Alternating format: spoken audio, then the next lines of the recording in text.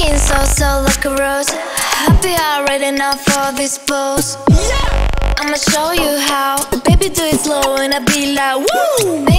Hey, what's up everybody? Joshua Casper back at you with Loopmasters, and it's time for another quick Ableton Live tip. Today I'm going to show you how to make a beat around an acapella using some of the drum kits and free live packs that you can get from Ableton themselves. So I was actually on Loopmasters the other day, and this is a brand new pack that came out called Vocals with Attitude. And it's got some really like next level vocals in here. Let's just take a listen.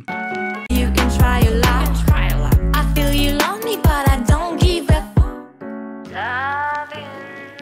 laying, not scratching your back. Don't, baby. I'm not your lady. Cause your eyes are my prison. My skin so like a rose. Happy already now for this pose.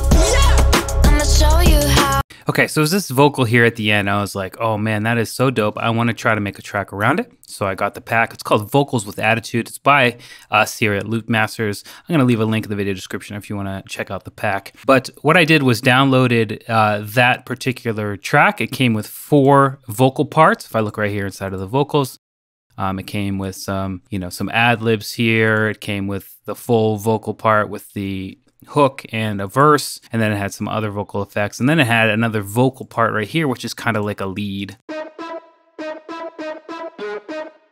So it came with all of that, so it's really ready for me to make a track. And the way I like to do things sometimes, if I'm not really getting things right off the bat, is just to experiment with some of the Ableton Live drum kits and packs that you can get. Inside of Ableton Live 10, you can actually download packs right inside of the packs area. So if I click packs here, you can see these are the packs I've downloaded. I have 45 other ones available. Just come in here and click one, it will download and install, and I'll be able to use it. Depending on which version of Live you have is gonna make a difference on which packs you have available, but each one can be purchased one at a time if you don't have it. I have the full suite, so I get all of these packs for free. There's a couple in here that I paid for, but whatever. So this is where it is.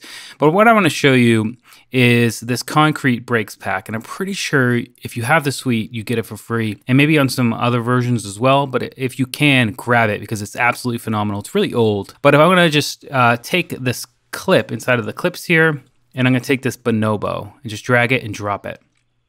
Now, when I do that, it's going to give me some MIDI. It's going to give me a drum kit and a bunch of effects. So if I go ahead and solo this.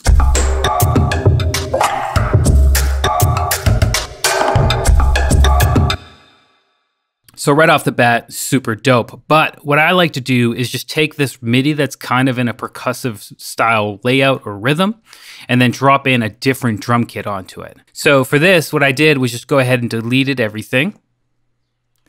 So now I just have the MIDI, and I came over here to drums, and then came up here to the search bar and just hit feet peak kit, and then just drag that on there. And went ahead and played that to see.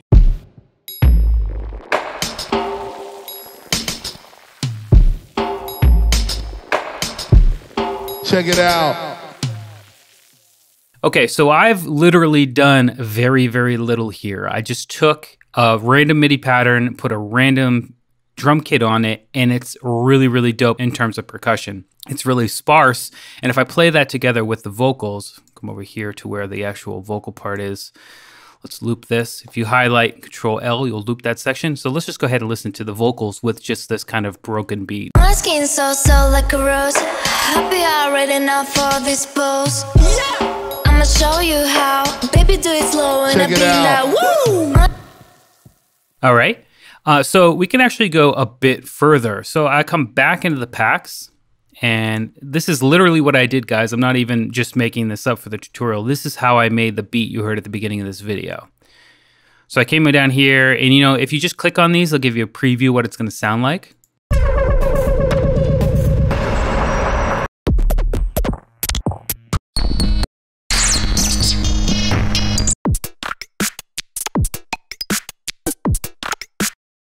Okay, so now I've got this footwork one. I knew I needed some regular style drums with a kick and a snare to fill out this kind of broken beat here. So I took the footwork, I drag and drop it onto its own channel.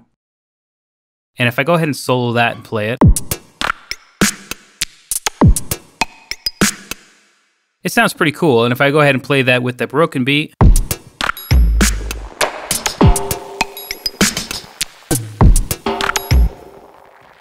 I'm getting some really cool results. But I don't want to just take this and use it. I want to, again, change out the drums. But for this one, I'm going to go ahead and leave all of these effects.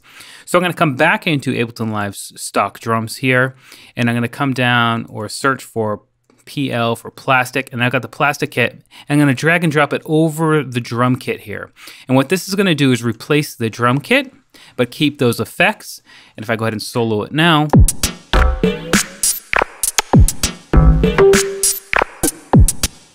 I've got something completely different, and by way of the fact that these different cells have different style percussion in there, we're getting a different vibe to it. So if I play those both together now,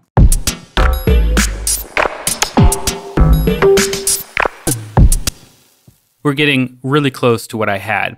I obviously want to come in and find wherever there's a kick. And actually, if I come in here to the MIDI, you'll see that this is F4, E4. All of this MIDI is not being used. I could take that and move it down to where there are actually percussion hits and trigger them that way, but I'm not going to do that. What I am going to do is come down here to where it says kick Pete and delete it, because I don't want to double up. I've got my kick in this footwork part.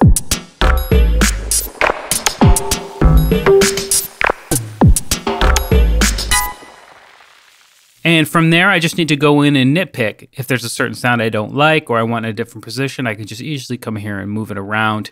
And that's what I did for the track itself. So if I delete these and then just come up here and play you the drums section that I had, doing that exact method, this is what the drums came out to be.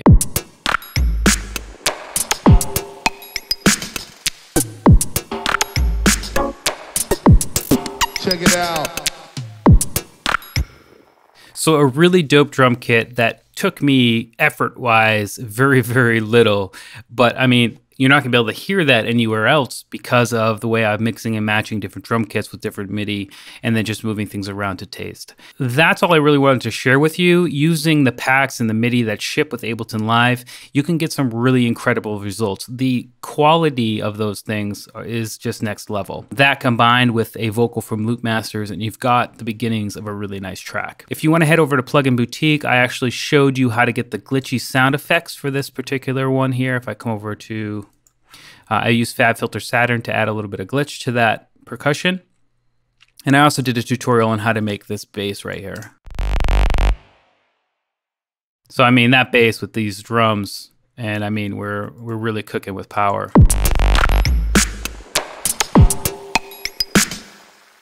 That with those vocals.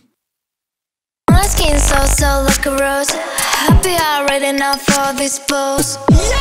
I'ma show you how. So yeah, that's pretty much it. That's how I generate ideas inside Ableton Live, just using stock clips and drums and so on and so forth. It's really easy, and you get some insane results, just insane. I highly suggest checking out that vocal pack if you can. Links to everything in the video description as always. I'm Joshua Casper here for Loopmasters. I hope you learned something, and I'll see you in the next video.